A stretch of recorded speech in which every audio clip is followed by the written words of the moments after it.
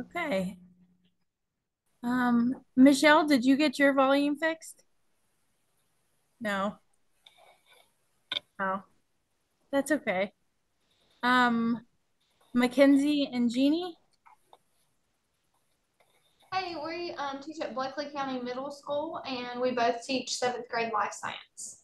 Okay. Um, Brenda, I think some high school students are over in my room as well um to balance it out, but mostly the high school students that should be in my room, I think are mainly like environmental or life science teachers. So I don't know if that fits you. Okay. Well, I am a physical science teacher. I teach middle and high school, so I just didn't want to be in the wrong room. No, we're gonna go over the same thing. So, and if you need anything, I can ask Mark and we'll all see each other when we do the face to face too. So, um, Kelly? Um, I teach eighth grade. Hi, I teach I teach eighth grade physical. grade life science. Oh, we have two Kellys. Oh, let me see. I think Um, I got it figured out. Can you hear me? yes. Okay. So I teach eighth grade physical science at Bainbridge Middle School. Awesome. Okay. And then how about Kelly W?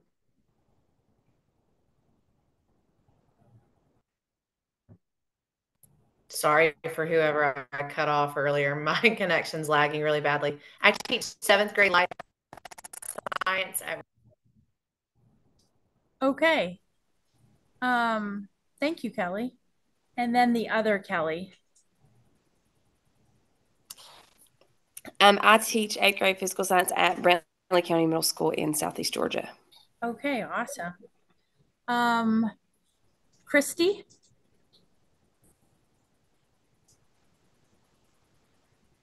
Stephanie Christie. Yeah. Okay. Sorry, I, Stephanie. I teach sixth, seventh, and eighth and ninth science in Liberty County, gifted and talented. Okay. What about M Sims? Hello, can everyone hear me? Yes. Okay, I teach seventh grade life science in Burke County. Okay.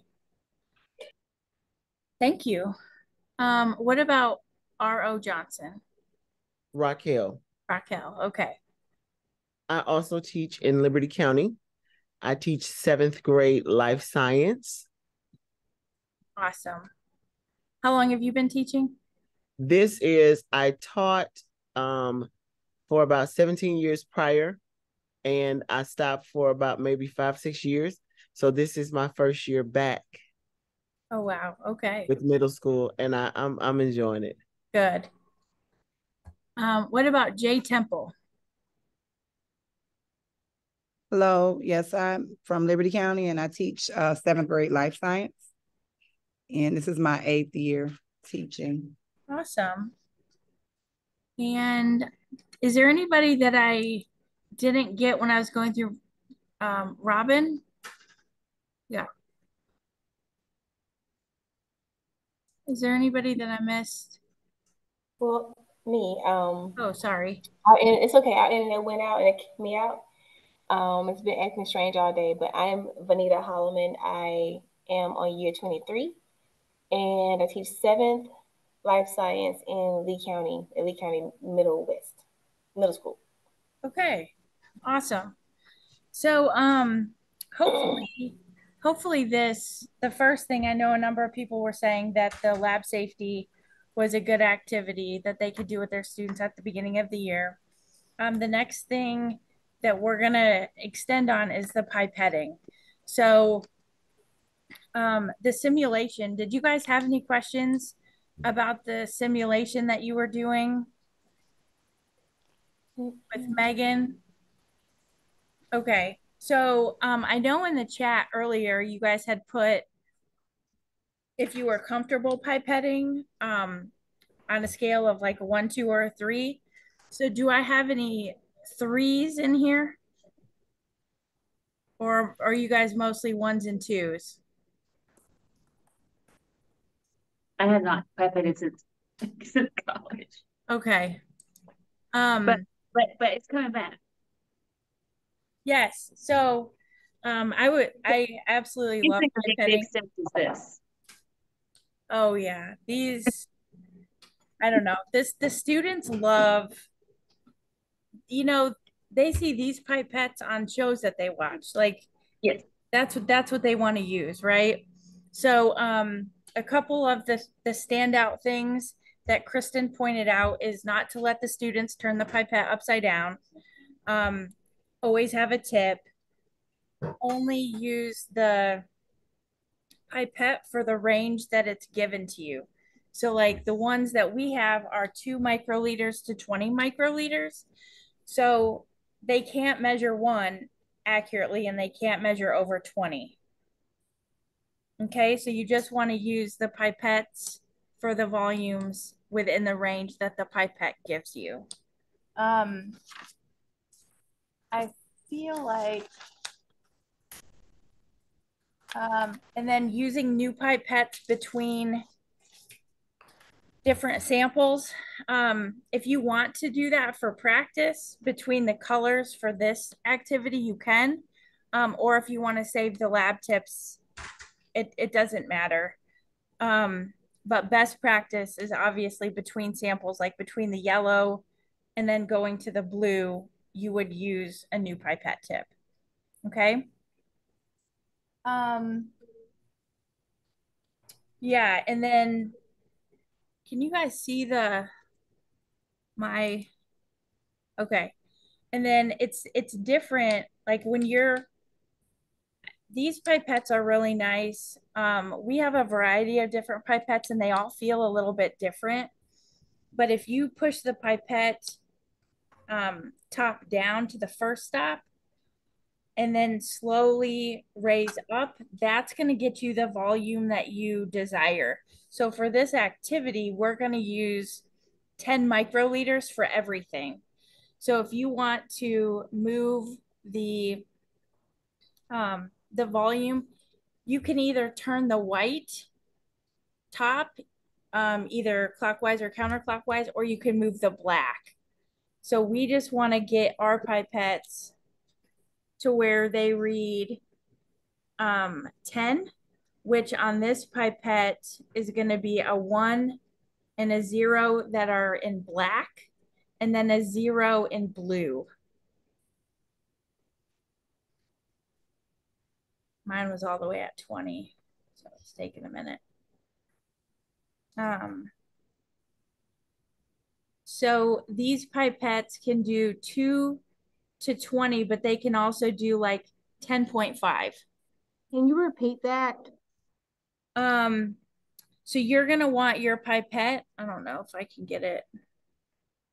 You're gonna want your pipette so that the numbers read from top to bottom, 1 and 0 in black. And then there's gonna be a third number 0 in blue.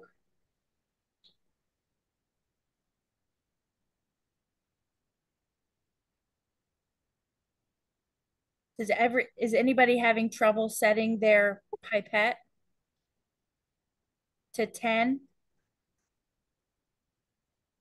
So sometimes what trips up students is they'll look at this and they'll say, well, that's 100, right? That's going to measure 100. But if you look at the pipette itself, it can only measure 2 to 20. So it physically cannot measure 100. It gives you the blue number as the decimal. So you could measure 2.5, 10.7, 13.1 microliters, whatever volume you needed between 2 and 20. Are you guys okay with that? Okay. So this activity, this pipetting activity is pretty cool. Did you guys all get the food coloring and the Petri dish?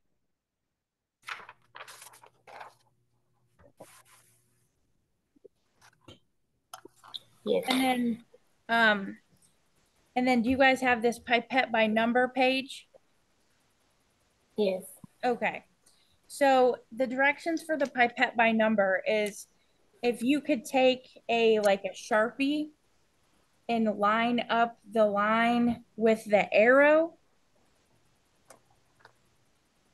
And you can use the bottom of the Petri dish or the top of the Petri dish. They're both going to work. So if you can take a Sharpie and line that up so that the Sharpie marker aligns with the arrow.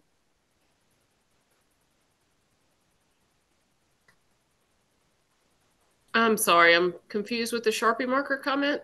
Like, what are we doing with the Sharpie? So we're just putting a line on the Petri dish? Yeah, you're putting a line on the Petri dish because when you go from color to color, or if you accidentally rotate the Petri dish, it messes up where the little color dots go. Gotcha. I'm on it. Okay, thank you. You're welcome.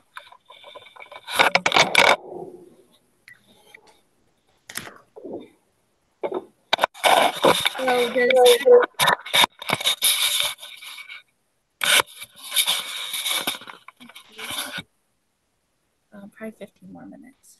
Okay. Bye, Catherine. So we have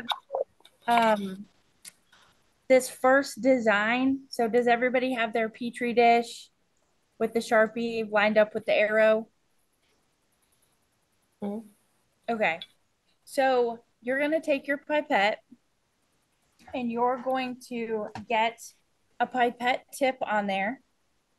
You kind of got to, you might have to kind of jam it a little bit on there so that it sticks.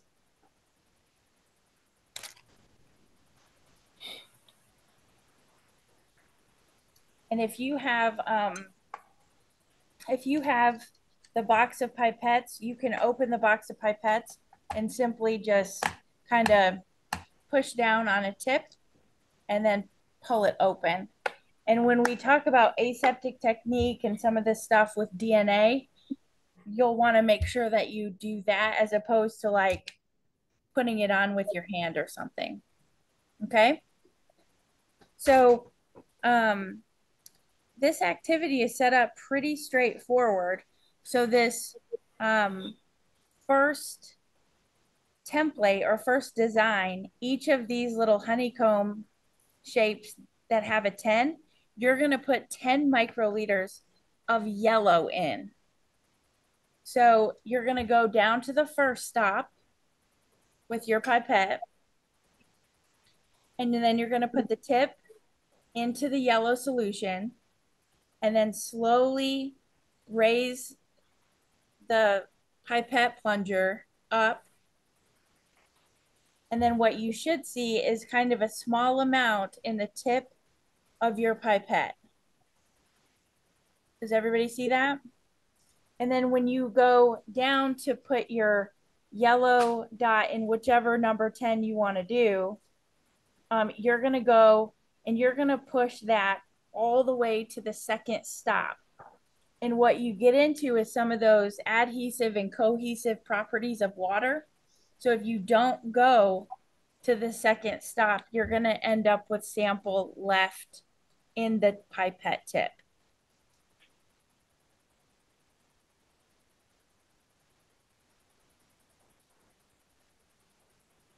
And some people, like I find it comfortable to hold like this. I feel like I'm kind of shaky. I feel like it gives me a little bit more control. So you can try, if you're left-handed, it would work the same. And then all you're gonna do is all of those spots that are labeled with 10, you're gonna push down again halfway or to the first stop. And then you're gonna raise it up for 10 microliters of the yellow solution. And then you'll put it in the next honeycomb. And then you'll do that for all of those 10s for yellow.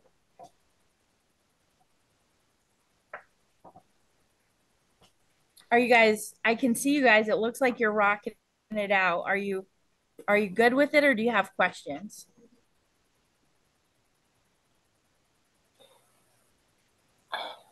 When I pull, I still have a little bit left, like you said, it's just a little bit. Am I doing something wrong?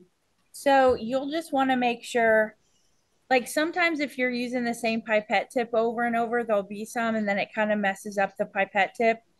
Oh, Like this one here has a little bit of red in it okay.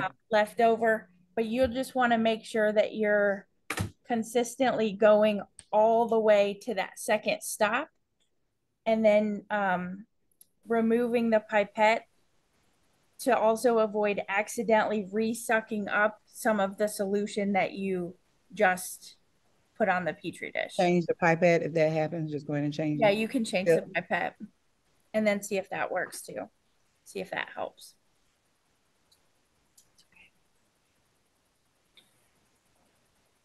Do you guys have any other questions right now, or are you just going to town? Once we're done with yellow, do we move to red? Yes, once you're done with yellow, then you'll slide your Petri dish over, realign the arrow, and then you'll start the red. And what you'll see is some of those colors overlap. So then you're mixing the red and the yellow in the same spot. What do you mean by second stop? What is? So can you see on my screen so this is the first stop. So if you push down, you'll feel resistance, but then you can go further if you push harder. Okay. So pushing from that first stop to the next stop, that is the second stop. That is where you should be able to get all of the solution out. Out. Oh, okay.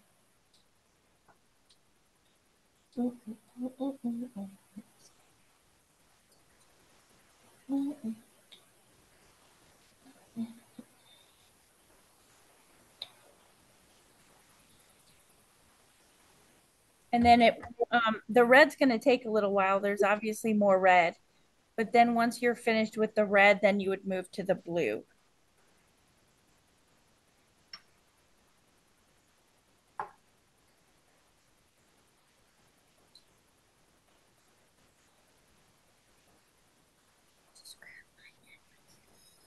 Yeah, I'm going to grab yours and act like I did it. I'll show them the butterfly too. I have my 4th grade helper with me. So while Megan was going over things, this is what it should end up looking like at the end. So this first design, you should end up with like a crab. A spider at first, but it's a crab. It's more of a crab. Do you want to do the butterfly again? Sure, you can do the butterfly again. Here's some. And so depending on, so you have a couple different options with this pipette by number. There's the first design that guides you through to make the crab. There is the second design, which goes through and helps you make a butterfly. And then the other ones, yeah. I have a child addicted to pipetting right here. Let's see where it went. There's another one that tells you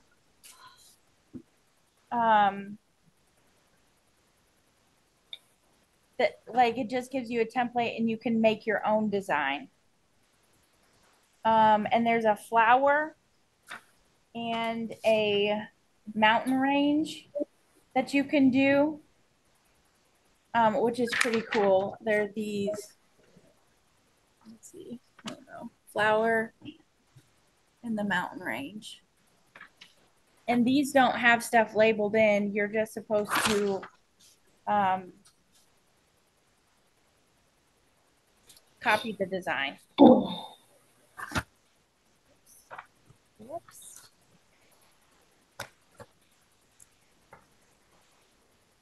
And copy the design. You guys see my little helper? Yeah, she's having a ton of fun. So are you guys okay with the pipetting? Does everybody seem, when you're pipetting, you can also check to make sure you're being consistent because your drops should be the same size. Mm-hmm.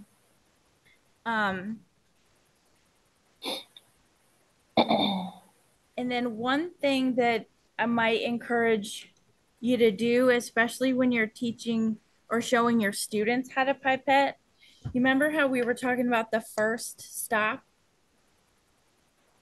Mm-hmm. If you go to the first stop for 10 and then put that down, and then you have them actually go all the way to the bottom and use that,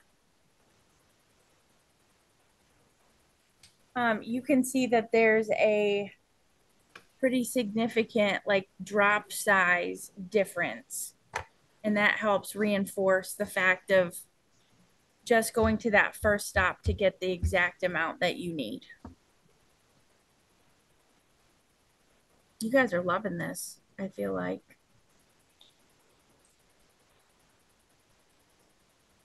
Awesome. I think there's about 5 minutes left. Yeah.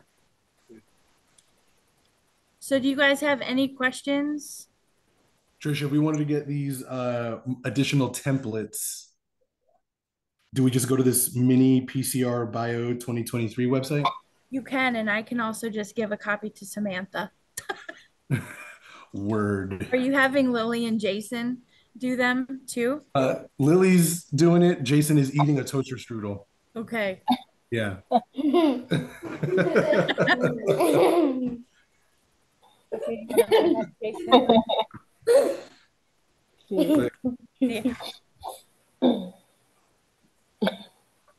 Yay. Okay. Yeah, I believe they're on there. They were in my booklet, so I'm guessing they were not in your booklet. No, I have it. I would just like to the, get more. The flower, like these, the flower one and the. Yeah, I got them all. Okay. I was just like, if we're gonna do this with our classes, I would like to get more templates for them, you know? Yeah. And the other thing, having them design their own, they could do like, like they could make the symbol for your school, or they could do like UGA, or they could come up with their own things. Oh, okay. Pretty That's neat. cool. But yeah, we can get you more templates. This reminds me of Light Bright. Yes. Yes. Mm-hmm. We were just looking at the Amazon catalog they sent out, and there was a bunch of different light brights in the catalog. I was like, oh, I love these. And my daughter seemed uninterested. So maybe I could just get her a pipette for Christmas. Anyway. So do you guys have any more questions about pipetting? Jeff, is there anything that you wanted to add about pipetting before we're done here? Yeah, just one thing, it might, you see these designs and this exercise, but in the real world, in a laboratory, it's really important, this technique.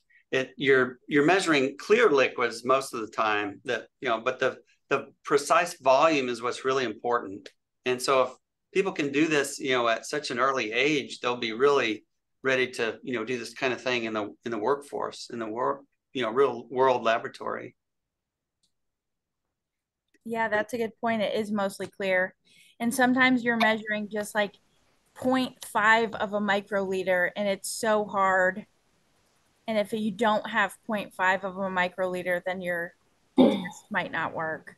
Yeah, but I think this is a really good exercise. I'm glad you're doing it. I have one question about the activity. Look what I mean. Yes. So when the students are done with this, will you just leave it and let it dry? Does it keep its shape, or? This would probably be something that I would just come around and check off when they were done, and then have them wash the Petri dishes and save the Petri dishes for the next time. But letting it dry, Use a pattern. I don't know if you just have like a little residual left at the on the Petri dish.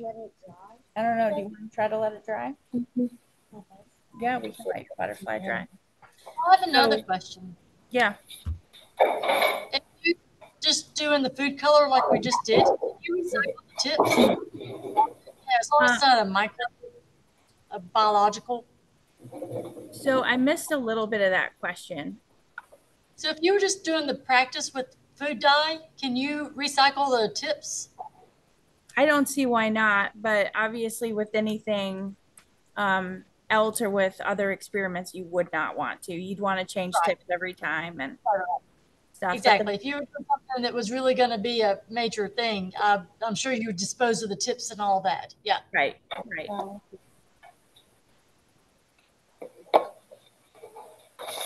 Anything else? Thank you guys for coming on today. And then we will be using these pipettes in a week or two, and then in the face-to-face. So we'll be applying the pipette skills. Thank you. Thank you so much, everyone. Thank you. Thank you. Thank you. Guys, have a good night. Thank you.